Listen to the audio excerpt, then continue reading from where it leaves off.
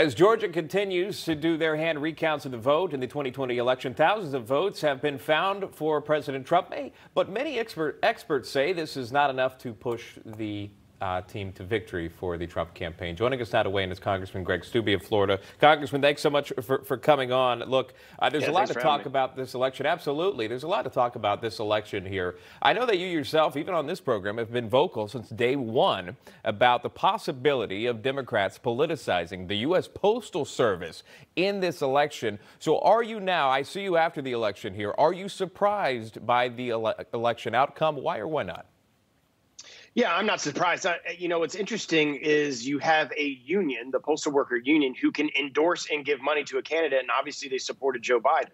So if those are the same people that are delivering ballots, I think it's going to be problematic, and there's certainly going to be questions from Americans as to, hey, you endorsed a candidate, and you're the one delivering all these ballots that either are or are not showing up. The bottom line is every state should follow the law the way we do it in Florida. We have absentee voting in Florida, but you have to be a registered voter with voter ID and request a ballot. That ballot has a barcode on it. The signature on that ballot has to match the signature when you return that back to the supervisor of elections office. I myself, as a registered voter, can go online and see if Sarasota County, Florida, has received my ballot and it's been tabulated. And if it hasn't been received, then you can go and either vote in person or request another ballot. That's the way these vote by mail ballots should be handled, not where in states like Pennsylvania and in Michigan, where there's no voter ID law on the back end. And I heard this last night also in Georgia, they're doing this as well. There's no voter identification as to who these people are. Ballots are just coming in. You don't know who they're coming from. You don't know if they're registered voters, and they're being counted. And that is problematic, not only for these states, but I think it's problematic to the American people in having trust and faith in their election process. That was my next question to you. I remember covering this election night, and I'm thinking, Florida comes in. We knew your results almost immediately. One of the first states to report. We had some 90-something% of precincts reporting before 10 p.m. Eastern Standard Time.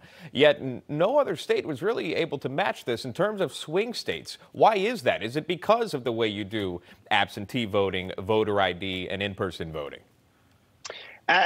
Since the 2000 election, obviously, was a big problem in the state of Florida, the Republican-led legislature has done a huge amount of voter reform, voter ID laws to ensure that our ballot counting and our process in Florida is accurate and we can trust it. And our absentee process is the way I'd explained it. You have to be a registered voter, request a ballot, get that ballot, fill it out. Your signature has to match it on the back end. And there's very little room for fraud. I'm not saying that fraud doesn't occur in some minor capacity in Florida, but there's very little room for what you're seeing in some of these other states where troves and ballots or pallets of ballots are being found at 3 o'clock in the morning in some of these states. And by the tens of thousands in swinging election, they all happen to be for one candidate. That doesn't breed any trust and faith from the American people in their election process. And that's not how we do it in Florida.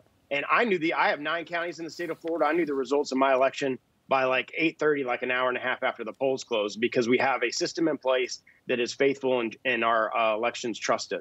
Congressman, 15 seconds for you. What do you advise the president do at this point? Continue the fight?